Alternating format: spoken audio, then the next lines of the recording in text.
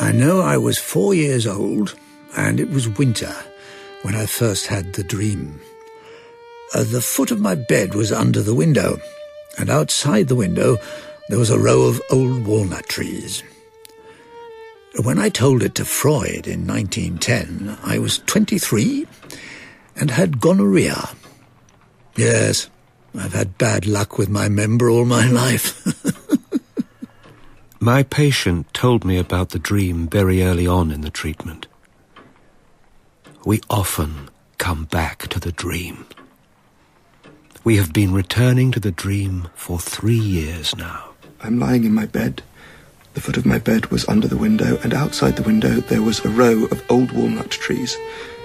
Suddenly, the window opened of its own accord.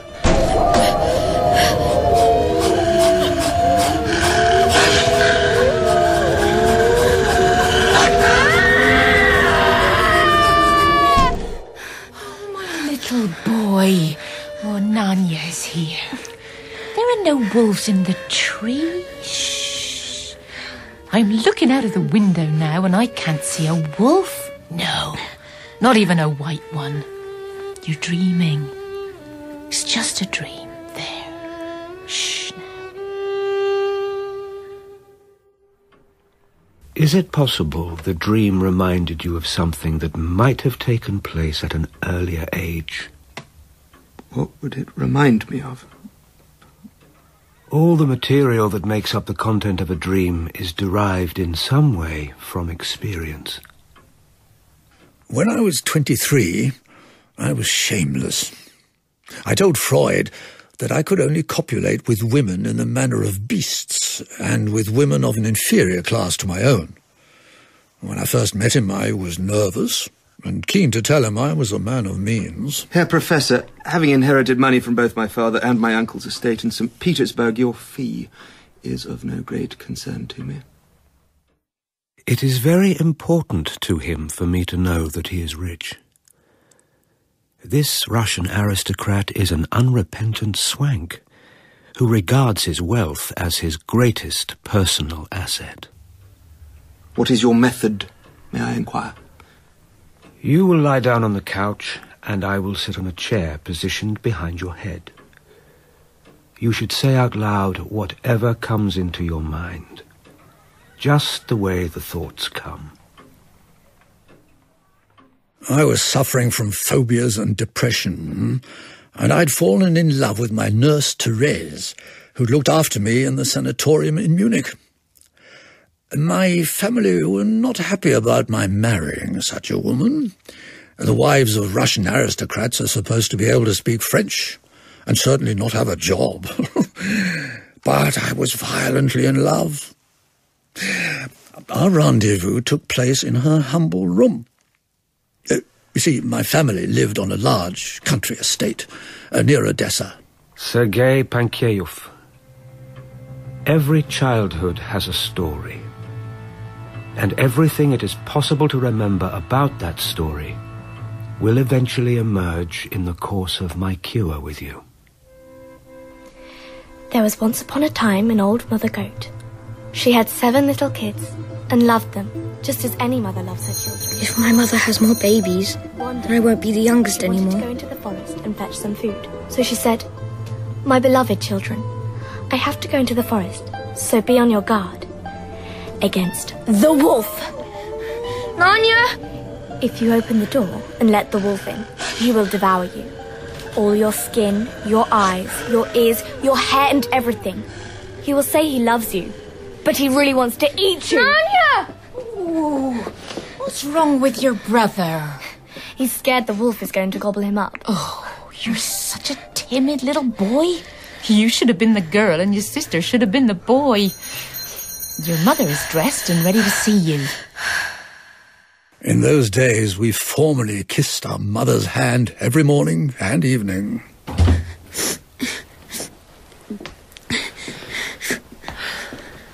Good morning, Anna. Good morning, Mother. Good morning, Sergei. Good morning, Mother. Mama, I'm afraid of seeing terrible things in my dreams. Did you recite your prayers last night? Yes, for a long time. And I made the sign of the cross 100 times. It is best to be thankful. When you were 3 months old, you were so ill they made you a shroud, just in case.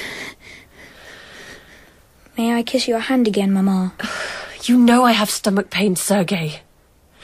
I cannot go on living like this. My dear doctor, I cannot go on living like this.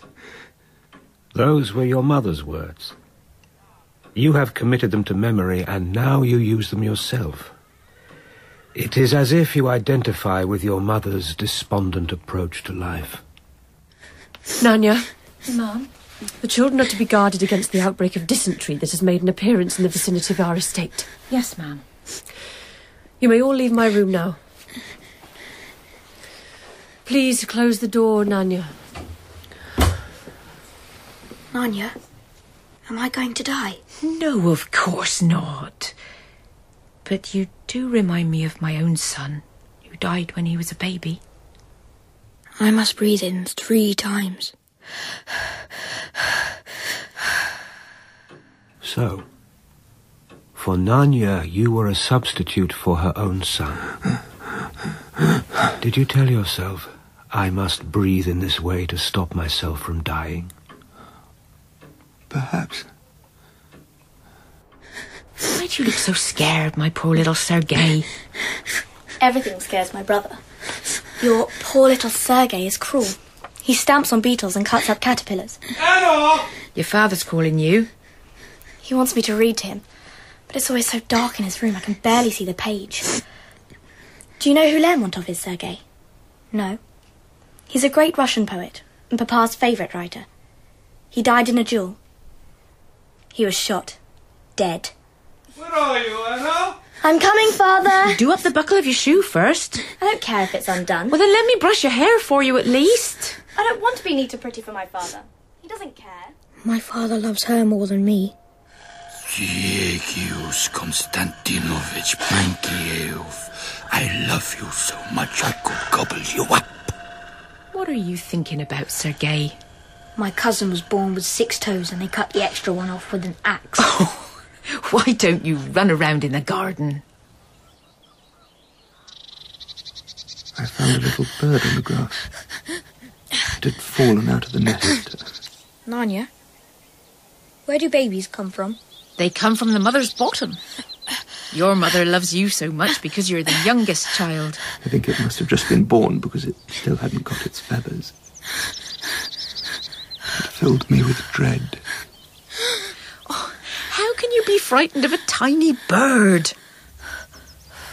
Did the bird remind you of a child? No. But your relationship with your elder sister had given you cause to think a great deal about how older children relate to younger ones. I was scared of butterflies as well. It's not possible to be scared of a butterfly. I don't like the way their wings open and close. What are you doing with your hands? You must not touch yourself there. That's a naughty thing to do. Children who do that get a wound there. You are old and ugly and you stink. When I was 4, I tore the wings off flies. I took pleasure in tormenting small creatures and insects. I had an orgy of cutting up caterpillars. I see.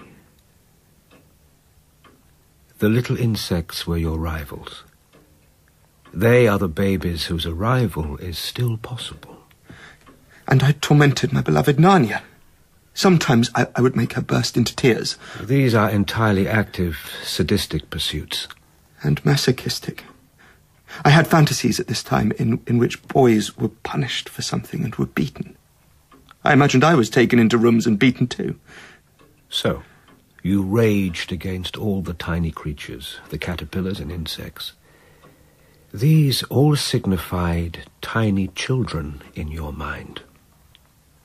My sister was 2 years older than me. Yes? She committed suicide when she was 20. You don't sound at all sad. I began the cure, and on it went. It went on for years, and in that time I was anxious to marry Therese, but I was not permitted to see her until Freud said I was ready. He told me that every adult neurosis builds on childhood neurosis. Like an archaeologist, he would have to dig into my mind to find fragments of the past and attempt to piece them together. I do not wish to talk about my sister. You are old and ugly, and I detest the weather in Vienna. I do not love you. This is the truth. I do not love you. This is the truth. And not for me is your beauty's splendour. In you I love instead what I remember, and the destruction of my youth. You say you need to be helped to dress and to go about your toilet. So, am I right in thinking that you are taking the cure with me because you want to live a more independent existence? I feel cut off from everything, as if the world is shrouded in a veil. It's like twilight, as if I am living in twilight. I detest the grandfather clock in your consulting room. I'll have to shut my eyes so as not to see it. What is it you do not wish to see? There is a little goat, Professor, hiding in the clock case.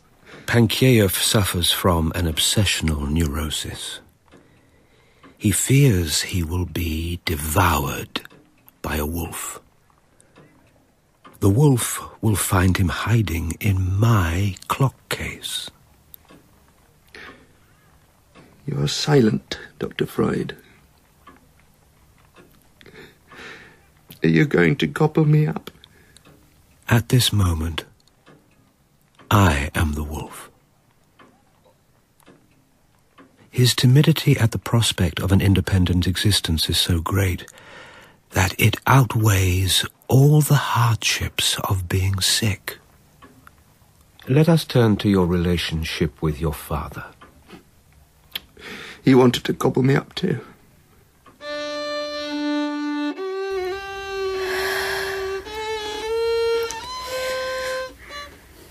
Our son is murdering the great work of Tchaikovsky. Look at his poor face. He is so pale and thin. That's because he only eats barley sugar sticks.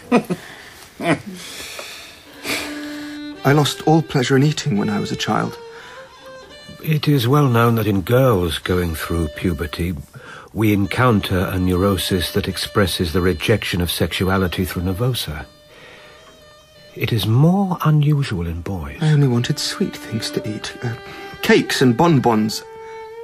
And barley sugar.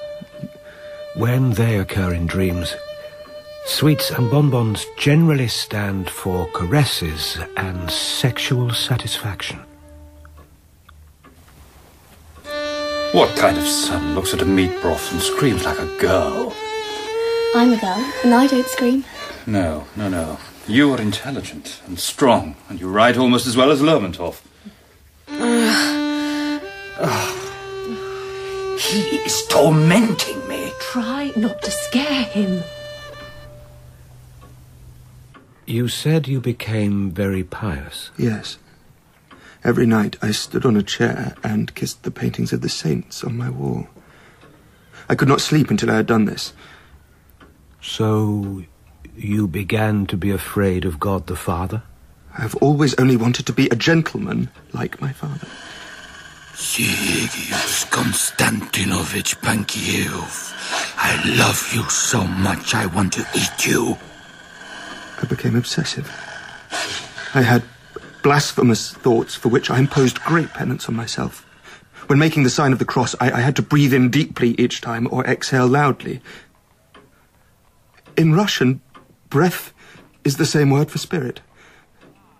Here we find a higher form of sexual suppression.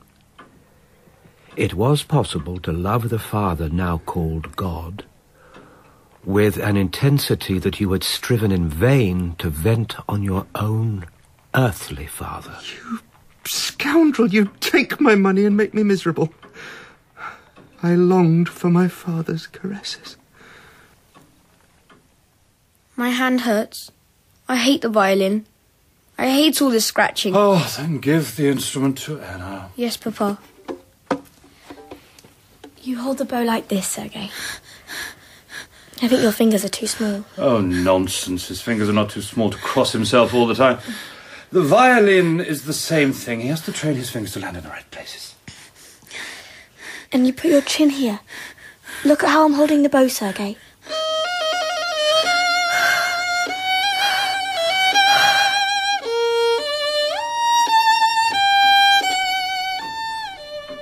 So, you feared your father?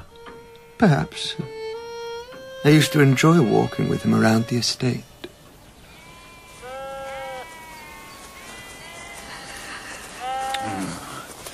The sheep are ill. I'm going to have to send out for one of Pasteur's disciples who will inoculate them.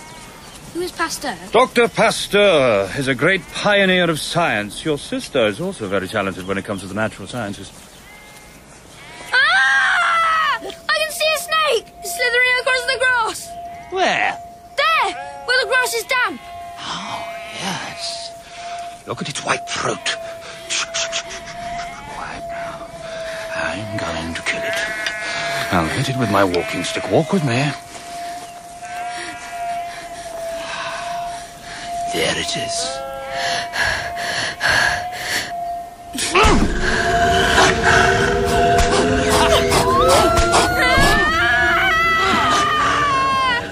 Oh, stop it. Stop it. If you stop crying now, Nadia will give you a stick of barley sugar when we get back. Barley sugar is like a snake. It's a chopped up little bit of snake. So, your father had become the terrifying figure who threatens castration. I'm going to have to throw my borscht in your face and kick you around the room. You are exhausting me. Your apathy, your passivity.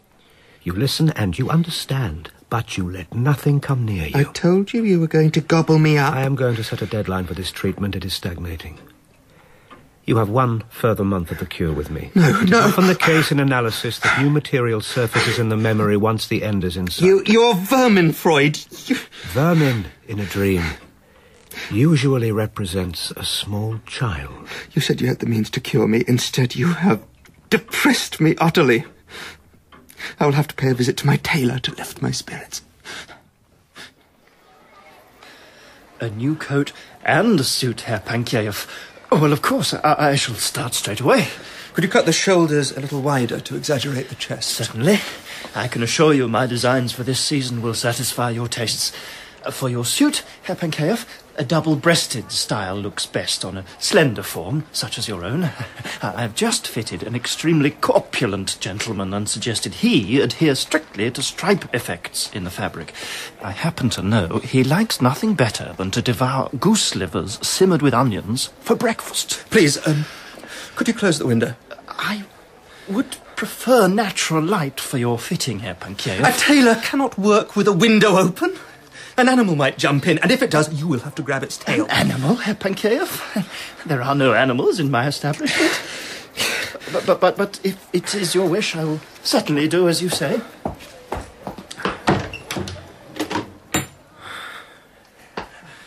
Thank you.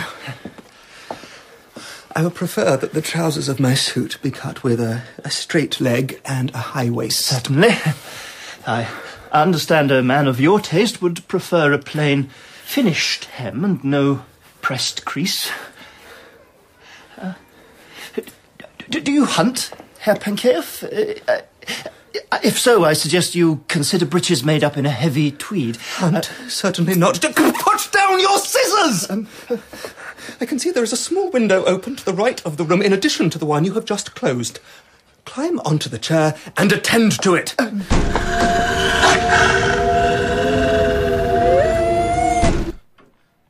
It is interesting that you asked your tailor to put down his scissors. My grandfather warned me about a tailor just like him. Grandpa lived on a farm near Odessa. Do you know why a tailor must always shut his windows, Sergei? No. a tailor, was sitting in his room sewing when, one day, the window opened and in leapt a grey wolf. The tailor grabbed him by the tail and pulled it right off, so the wolf ran away with no tail. Some time later, the tailor was walking in the woods when he suddenly saw a pack of wolves coming towards him. What do you think he did? He quickly climbed up a tree. Yes! At first, the wolves did not know what to do, but the maimed grey wolf, who was also there and wanted his revenge on the tailor, suggested all the wolves climb on each other's backs so that the very last one could reach the tailor.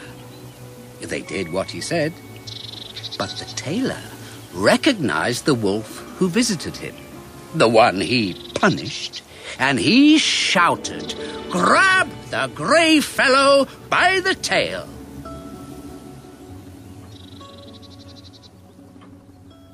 If I remember this fairy tale correctly, the wolf who has lost his tail suddenly runs away, terrified, so that all the other wolves standing on his back tumble down in a heap.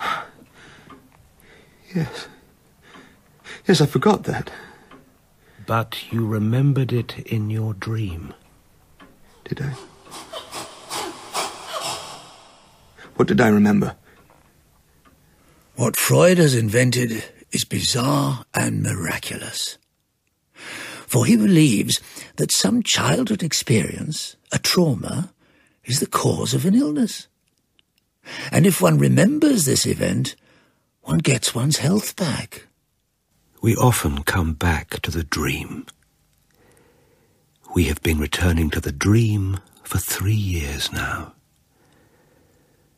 The patient told me about the dream very early on in the treatment. I'm 4 years old and I'm lying in my bed. The foot of my bed was under the window, and outside the window there was a row of old walnut trees. I know it was winter when I had the dream, and night time. Suddenly the window opened of its own accord, and I was terrified to see that some white wolves were sitting on the big walnut tree in front of the window.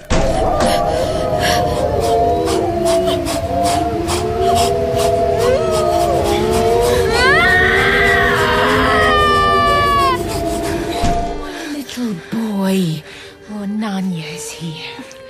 There are no wolves in the tree. Shh. I'm looking out of the window now and I can't see a wolf. No, not even a white one. You're dreaming. It's just a dream. There. Shh now. We know that your sister read you fairy stories. Yes. I felt nothing at the news of her death. Nothing. I felt barely a trace of pain.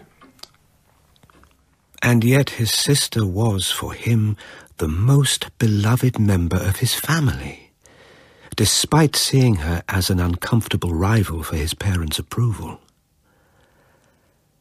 I am looking now for some sort of substitute for the outburst of pain that failed to take place in my patient when she took her life. Your sister's name was Anna? Anna Konstantinovna. When she was older, all she ever did was sit around with a book. She should have been a man. She wrote poetry and was so talented. I don't know why she killed herself. She was my father's favourite. One day, I was 3 years old. I was chasing a lovely big butterfly with my net. It had large wings with yellow stripes and a pointed tip. A swallowtail, perhaps. Suddenly, as the butterfly settled on a flower, I was overcome by a terrible fear of it, and I ran away screaming. What is the word for butterfly in your own language? Babushka. It also means little granny. Butterflies make me think of girls. Beetles and caterpillars make me think of boys. It must have been a memory of a female, then, which had awakened in you some anxiety about that butterfly. Perhaps the yellow stripes on the wings reminded you of similar stripes on an item of clothing worn by a woman. Nonsense, dear Freud. I'm going to have to knock that cigar out of your mouth if you continue like this. It's true. My conjectures can be very inadequate. It is just a suggestion. It is the way the butterfly's wings opened and closed. Once it had settled that gave me such an uncanny feeling. Let us imagine this butterfly. It has settled on a flower. It opens its yellow wings, and then it closes its wings. Its pointed tips touch, and it makes the shape of a V. The Roman numeral for 5. Yes. And this shape, this V shape, which is also the Roman numeral for 5, is the time of day you say you always get depressed. Freud was a genius. If you had seen him, he was a fascinating personality. He had very serious eyes that looked down to the bottom of the soul. But he was not a thought reader. He did something else. What is it that happened at 5 o'clock at twilight that caused you such anxiety? No idea. Absolutely blank. In fact, I've stopped listening to you. I shall lie here and plan my summer holiday in Odessa.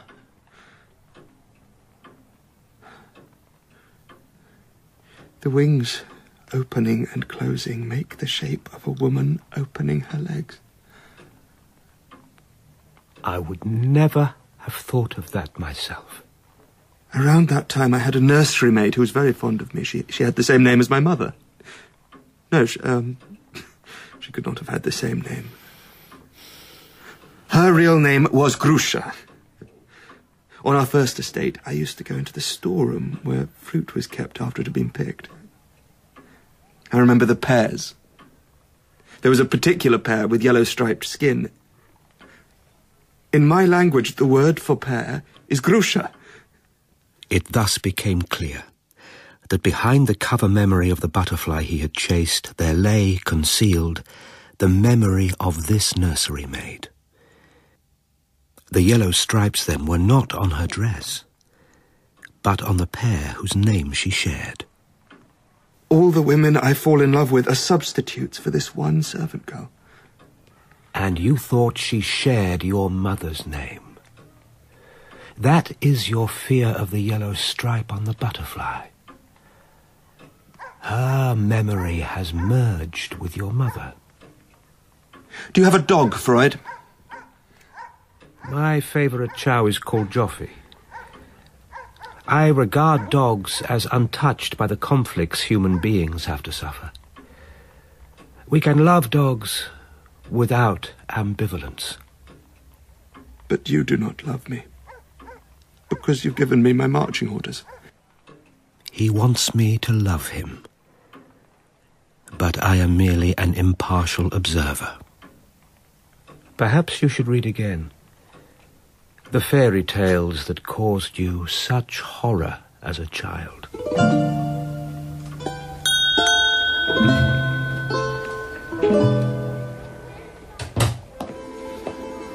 I'm looking for a book. What is the title, Herr Pankejeff? It is a children's picture book, a fairy tale from my childhood, The Tale of the 7 Little Kids. I have one edition. It is from the Brothers Grimm, on that shelf there. If you would be so kind as to get it down for me. There's one particular illustration I need to see. Can you describe it?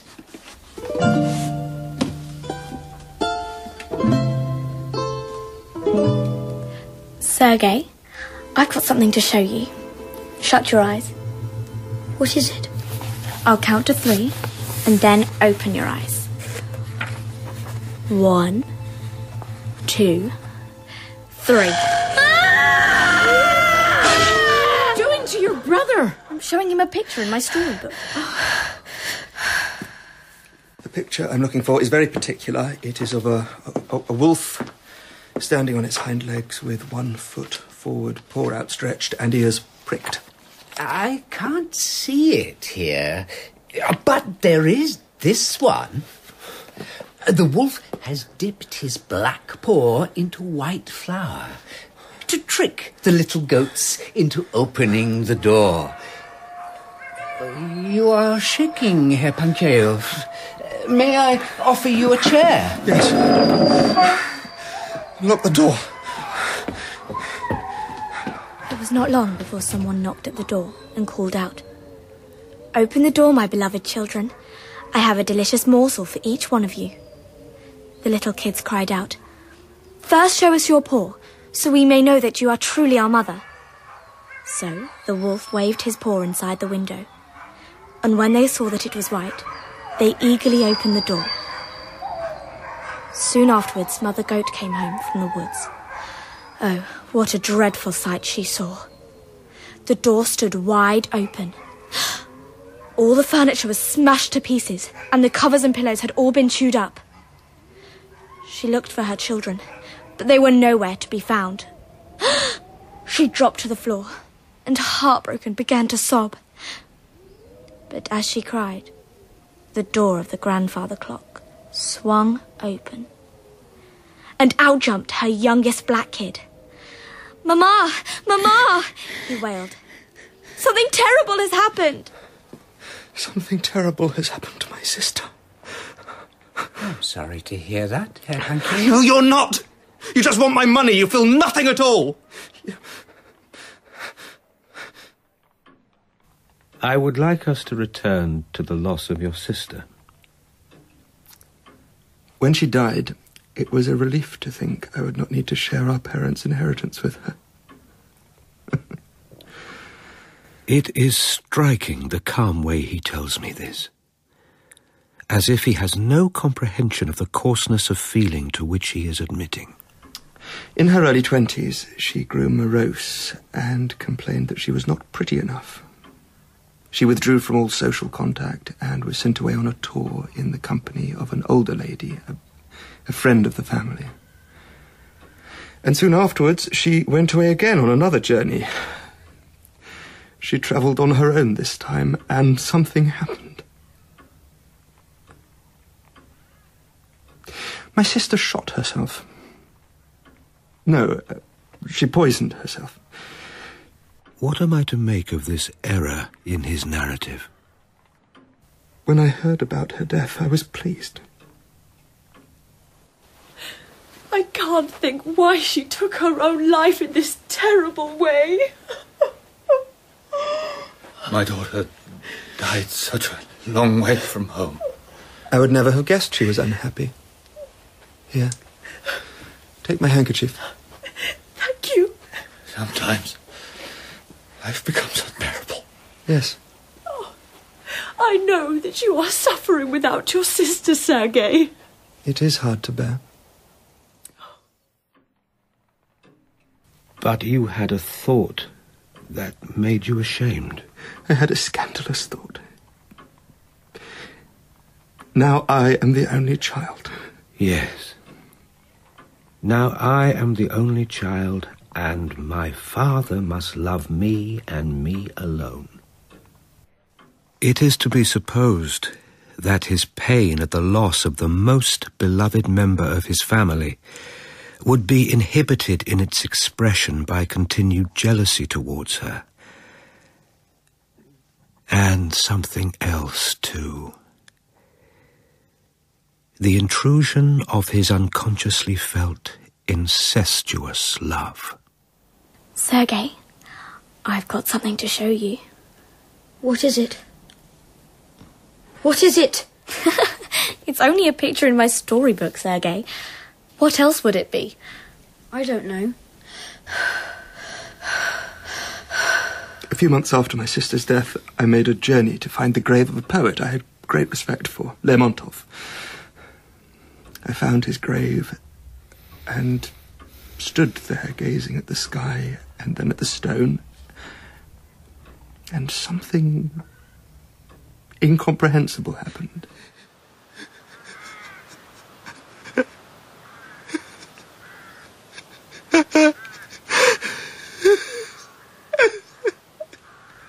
couldn't think why I was weeping over the grave of this poet. I knew that more than 2 generations had passed since his death. Where was the grave? It was quite near the region where my sister had died. So, your tears were for your sister? Perhaps. Do you know who Lermontov is, Sergei? No. He's a great Russian poet and Papa's favourite writer. He died in a duel. He was shot. Dead. I cannot go on living like this! I do not love you. This is the truth. And not for me is your beauty splendour. In you I love instead what I remember, and the destruction of my youth.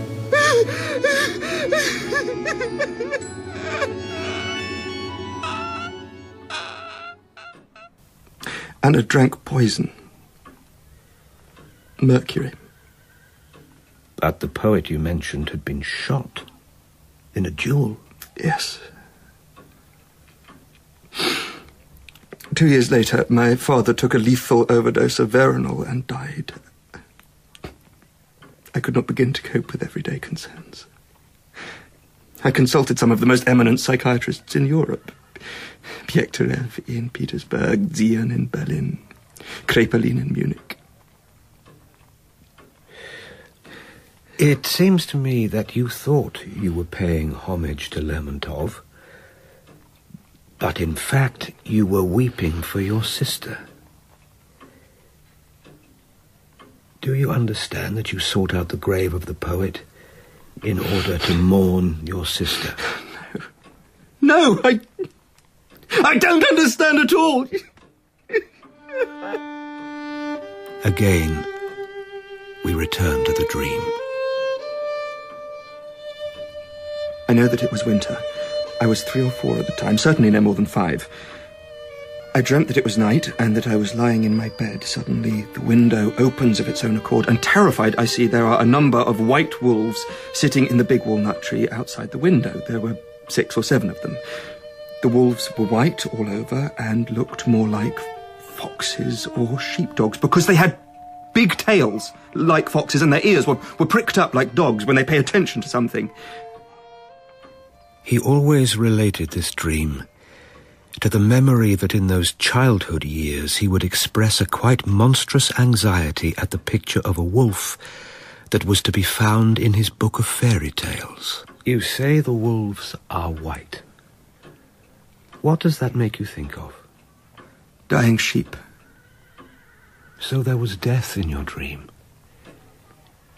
How did the wolves get up the tree?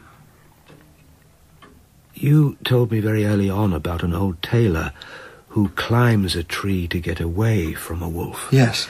In the story, he pulls off the wolf's tail and the wolf wants to punish him.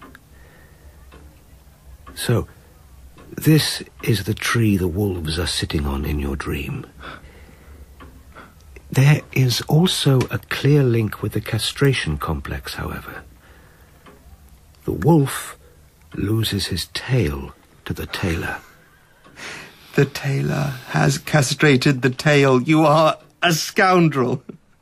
I'm going to pour borscht all over your head and beat you. Yes, I understand this is your way of being affectionate. Tell me again what it is you asked your old nurse. Is it true that if I touch myself here, it will fall off? That is what I told you, and it's true. You will have a wound there.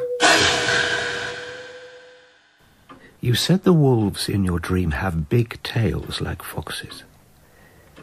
These, I have no doubt, are compensation for the absence of a tail. I do not know why there were 6 or 7 wolves in the tree. You do know. Do I?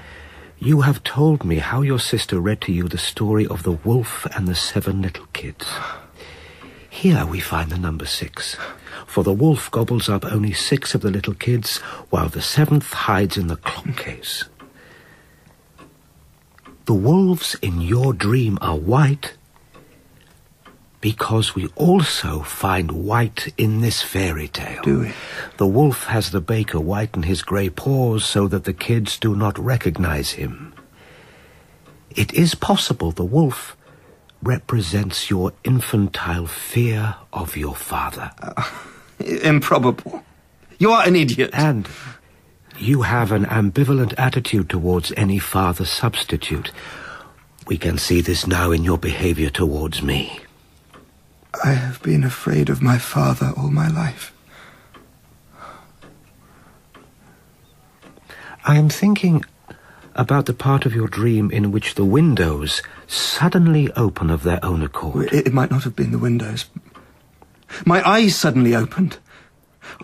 I was asleep and suddenly woke up, and then I saw the wolves in the trees. I have nothing to object to here, but we can take this further. You say you woke up and saw something. The attentive gaze which you attribute to the wolves is actually to be ascribed to you. It is your gaze on the wolves that is attentive.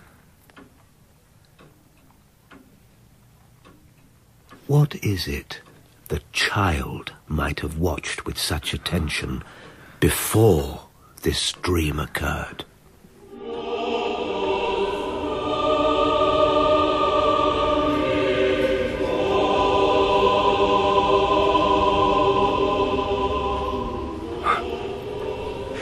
The tree was a Christmas tree. It was not a walnut tree. It was Christmas Eve. The day before my birthday, I was about to turn 4, and I was excited about Christmas Day, which is also my birthday. I would receive 2 lots of presents. Yes, there would have been presents for me on the tree. But the presents turned into wolves. In your dream, you are remembering something you have forgotten. But it is there all the same, hidden from your conscious mind. You scoundrel! You take my money and repeat yourself endlessly. I do remember something else. I was nearly 2 years old, and I was suffering from malaria. Oh, the fever and lassitude that is malaria. The hour is up. You look tense, dear Freud, as if you have a mild headache. I'm off now for my fencing lesson. My teacher is a former Italian officer who has a club here in Vienna.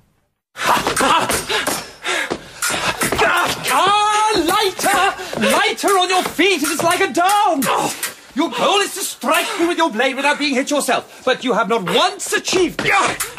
If this was a duel, I would have killed you by now. I cannot continue. Block my attack. Come on, block. I'm very blocked. Pains in my abdomen. I'm in need of plum or prune juice. I have now penetrated you with my blade. You've got my finger. It's bleeding profusely. Can't you see it? It's hanging by its skin. You ridiculous Pankejeff. Your finger is untouched. There is no blood.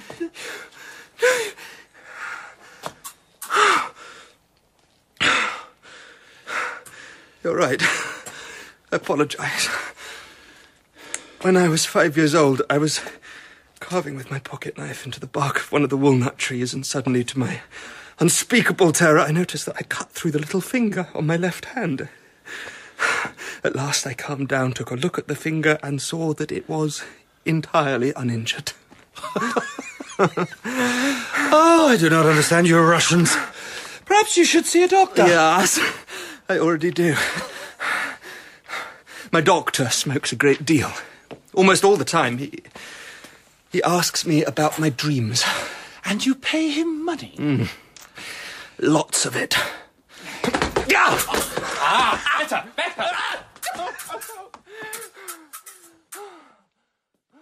We return to the dream.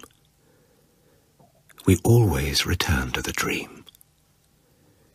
What is it that was at work in the night all those years ago in Odessa? The child, like the adult, can only produce fantasies with material that he has acquired from somewhere.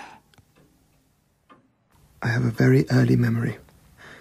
I was nearly 2 years old, and I was suffering from malaria. For this reason, I was asleep in a cot in my parents' room. I woke up, possibly because it was a hot summer's afternoon, to find that my parents were only half dressed.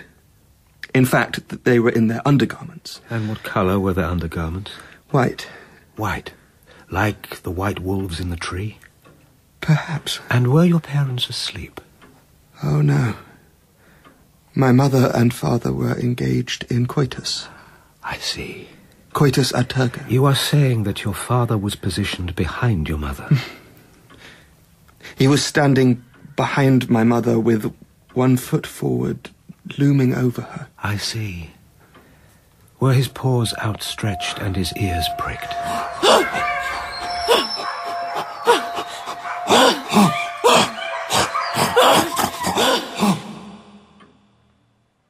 Now we understand. It is not the fear of the father that comes into consciousness, but fear of the wolf. You yourself say you fear the wolf when it is in a standing position. In the story, your grandfather told you the wolves climb onto each other's backs in order to reach the tailor hiding in the tree. Therefore, we can say that in this primal scene in the bedroom in Odessa, your mother and father have turned into wolves. Your mother played the castrated wolf in the story. You rascal. What castrated wolf? The wolf who lost his tail because the tailor pulled it off. He is the castrated wolf. And your mother is the castrated wolf too. She has let your father climb onto her back. From this, you learn that to be loved by your father, you will have to be castrated. Dear Freud, you are right. And what about my Latin master? Who is this person? I've forgotten his name. Yes, it took me a while to recall my Latin master's full name. Freud did not prompt me. He said nothing. And the clock ticked, and I stared at the wall. This teacher asked me something. To translate a word into Latin. I've forgotten the word. And then I remembered the word. It still makes me shudder. The word was son. As in the son of a father. You, cringing in the second row, what is the Latin word for son? The word, sir, is fils. No, that is French. Repeat after me, filius. Filius. And don't call me sir. You address me by my name. Yes, sir. Have you forgotten my name? Yes, sir. My name is Mr. Wolf. Repeat after me, filius. Filius. Filius. Sergei Konstantinovich Pankejeff, I love you so much I want to eat you. The Latin for son is filius, Mr. Wolf.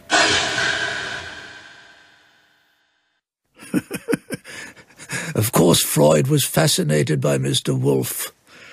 He wanted to bring into the light what was hidden inside me. So the teacher was also a father substitute. Mr. Wolf was indeed still the father. Yes. But the coitus ad tergo, it must be a fantasy. I probably was not asleep in my parents' bedroom. Children of my class slept in their nurse's room. But you tell me you witnessed this primal scene. Whether it is fantasy or not is irrelevant. You were asleep, and then your eyes suddenly opened, and what you watched with full attention was your papa, the wolf, standing behind your mother. Professor, the wolves in my dream were merely sitting placidly in a tree, a walnut or Christmas tree. They were not engaged in coitus. Experience has convinced me that in a dream a tall tree is a symbol of observation and voyeurism. When sitting on top of a tree, one can see everything going on below, just as you saw your parents. You were watching their actions with tense attentiveness. You think the wolves are white because they are the colour of my dear mother and father's undergarments? Yes, and they are white because of the white of the bed linen. It remains one of the strictest laws of dream interpretation that an explanation can be found for every detail. In addition, there is the white of the flocks of sheep you observed while walking with your father. You are a genius, Freud, no doubt about it. Help yourself to another cigar. Do you smoke in the bath? Let me tell you that the wolves in my dream were not in the least terrifying. They were quite calm. Yes, they were calm. The opposite of the violent excitement the child felt when he observed his parents at Turgot. You have merely reversed this in your dream and found the opposite of excitement. I now understand your need to exhale 3 times as a boy. You told yourself, I must breathe in this way to stop myself from dying. In fact, you were imitating the sounds your father made when you witnessed him having intercourse with your mother. Scoundrel! I was not even 3 years old. And what time do you think you observed your mother and father taking their siesta? It was 5 o'clock. This is the time you experience severe depression. You say it is like living in twilight. You have often said the world for you is shrouded by a veil. Yes. When you observed the primal scene between your mother and father, you were suffering from malaria. Correct. It is likely, then, that a mosquito net was placed over your crib, and when you woke up, you had to tear it away to see more clearly. I don't remember a mosquito net, but I do recall having heard that I was born in a caul. For this reason, I had always thought I was very lucky, and no harm could befall me. For the last month, I have rationed myself to 20 cigars a day. Now I will break my rule. I am about to light the 21st. They are small cigars, after all. It is as if I am cut off from the world. The veil shrouding you from the world was this call. My dear Freud, I'm not in the least overwhelmed with gratitude.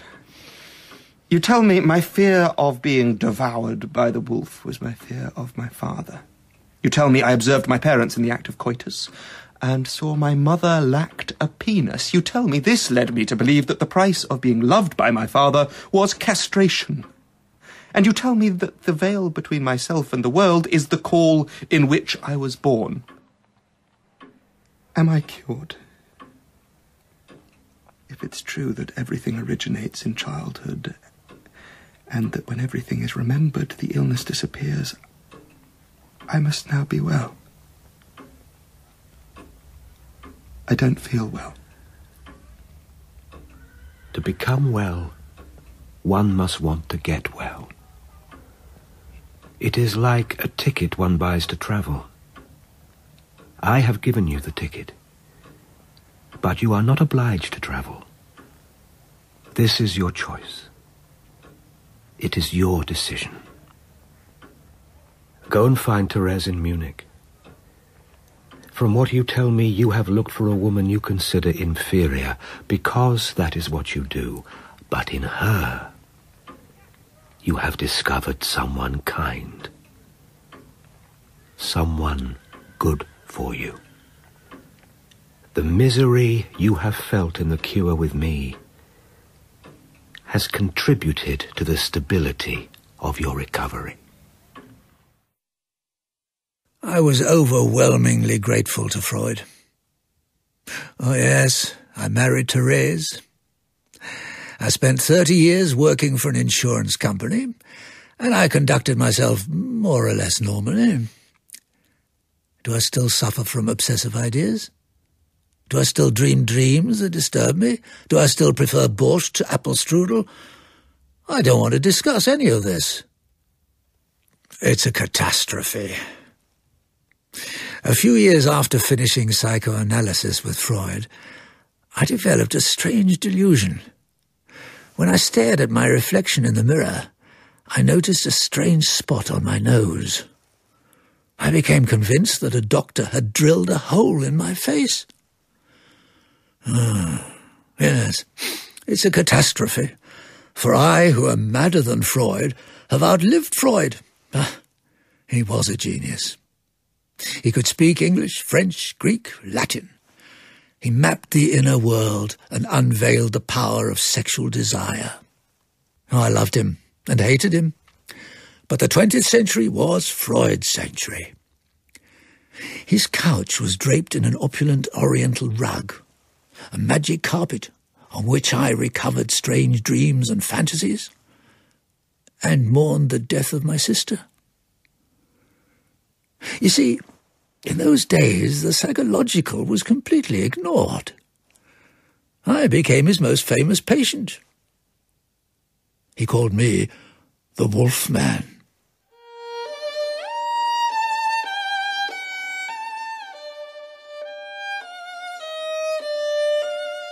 What good are the passions?